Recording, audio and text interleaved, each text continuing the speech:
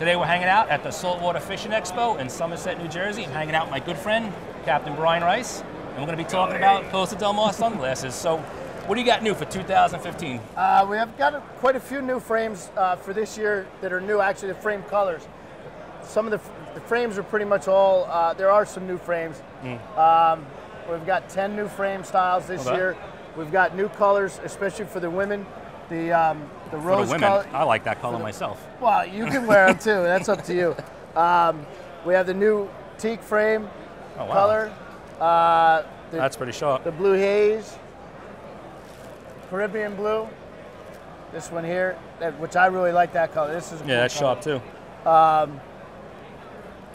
And we still have the big thing that we've come out with over the last couple of years is a polycarbonate lens. And that's what these are. We still have the 580s. Now the 580s come in a polycarbonate as well as the glass lens, so they're a lot lighter. This feels like it's not even a quarter of an ounce. That's the polycarbonate. It's super light. Yeah.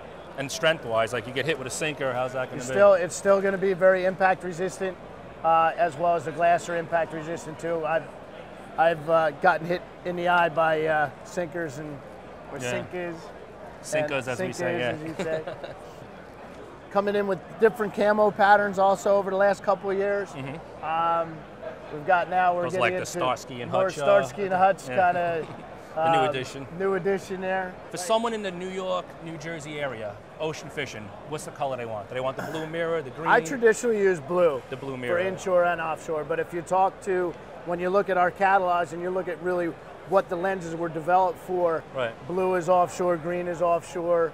Then we have the vermilion, which is for cloudy days, which I do wear. I'll be one of the guys wearing sunglasses when it's cloudy, but they're the vermilion, or sunset lens. So there's rose colored, or the amber for low light conditions. But a lot of the lenses, I find that they're so clear and they bring out the contrast that I don't care really what lens color I'm wearing. They're good for all conditions. Most overall awesome sunglass. Overall great and the best is. That's why I'm on their pro staff. Excellent. Yeah.